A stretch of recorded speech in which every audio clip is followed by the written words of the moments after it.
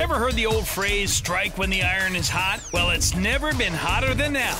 All this month at Appalachian Wireless, you can get the Samsung GS6 or the GS6 Edge for just $1 when you send them for service. The Galaxy S6, normally $49.99, now just a penny. The Galaxy S6 Edge, normally $99.99, now just a penny. Strike now while supplies last. Better service, bigger savings. Serving you for the last 25 years at Appalachian Wireless. The streets in downtown Matewan were packed Saturday as crowds from all around attended the Matewan Homecoming Festival. Organizers say Saturday was a huge success and couldn't be more proud of the turnout. I'm just so thankful that God has blessed us with a beautiful day.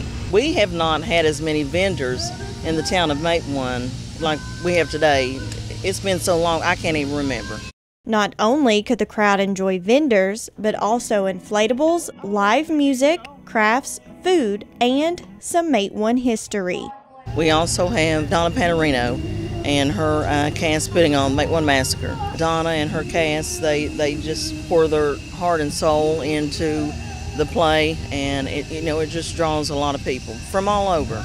While the Matewan Massacre reenactment always draws in a huge crowd, Saturday's main attraction was the Matewan Homecoming Cruise-In, sponsored by the Tug Valley Shriners and Mingo Pike Car Club.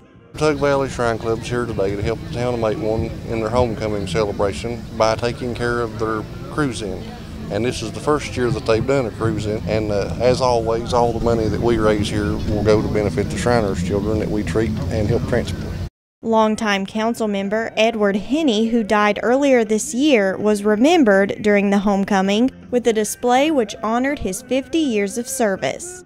Reporting in Matewan for EKB News, I'm Shelby Still.